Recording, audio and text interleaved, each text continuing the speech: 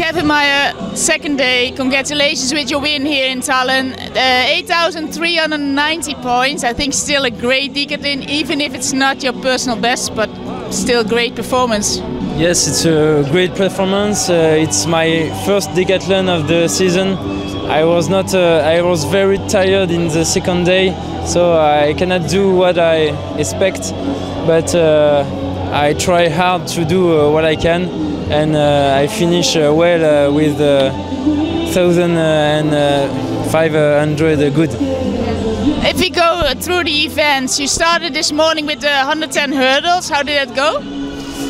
My uncle was very sick, so this day I cannot do what I really want to do with my injury, so it was not good. In training I was very good in the hurdles, but this morning with the long jump my ankle was not really good, so I cannot do what I really expect to do in the hurdles, but it was a good time.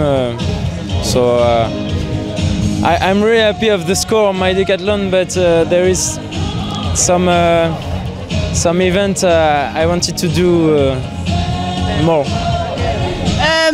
But you're still 21. 8,390 points. Last year 8,415 points. I think you would also be the favorite for the European Championships under 23, but you don't go? I don't go. This decathlon was very hard. I'm really tired. I'm gonna take 1 week to rest, and I think I have something to do in Moscow, and so it's a good competition. But I cannot do this because I must train more to be really good in Moscow. You're now focused. You're focused now towards Moscow. What are the things that you still want to work on? I want to have no pain like my uncle, and I will train a lot to be